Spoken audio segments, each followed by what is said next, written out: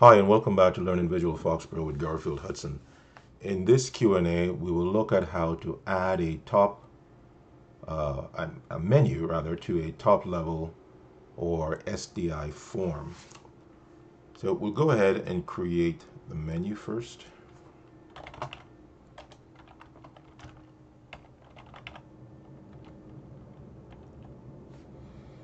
So we get the pop-up here. We're not creating a shortcut menu, so we select the menu here. For this exercise, I will use the system menus from Visual Foxborough. So I will say quick menu.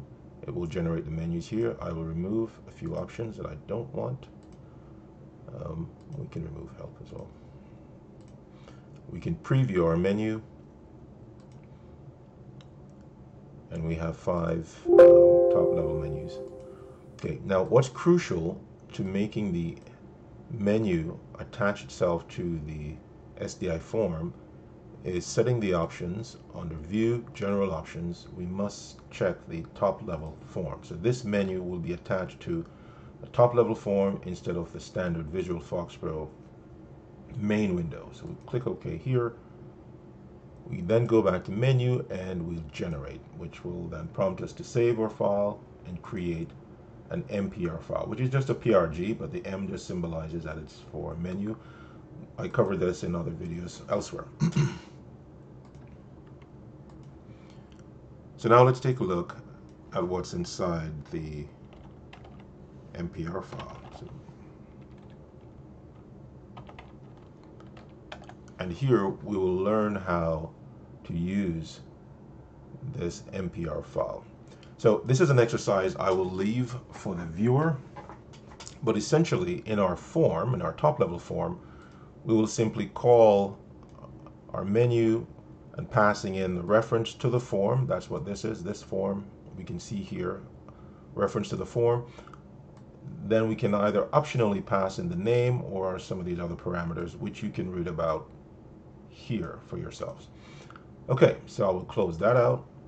And we will then go ahead and create our SDI or top level form. Create form, SDI form 1.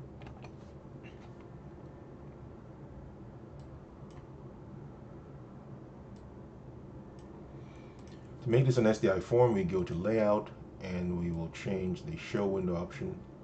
So generally or typically windows are shown within the VFP frame. So if I were to run this now as is, save, you can see that the window resides within the boundaries or the confines of the Visual Foxborough main window, which is not what we want. We want this form to be the main window, and typically we would hide the Visual Foxborough window.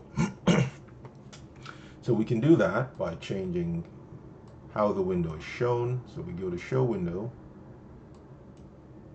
and we will use option 2. So that's fine. So what else?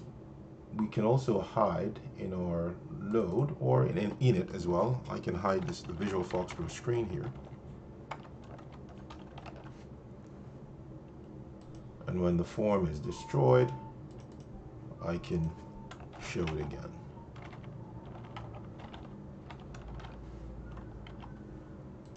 So if I run this form, the Visual Foxborough screen will disappear in my task tray. You can see that I only have the one window running, and now this is my main application. We'll close and we are returned to the Visual Foxborough main window. To add the menu that we have generated before, we'll just copy code here and then we'll go to the init as suggested by the code,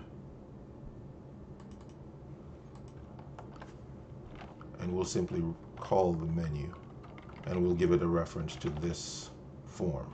So the object that is shown here is the form, so I could say this or I could say this form. It's the same thing. Okay, so I'll use this for now, and we'll close here and we'll run again. Save our changes, and now I have my form and my top level menu is attached. Okay, so this is how you'll add a menu to an SDI form. Okay, hope that helps.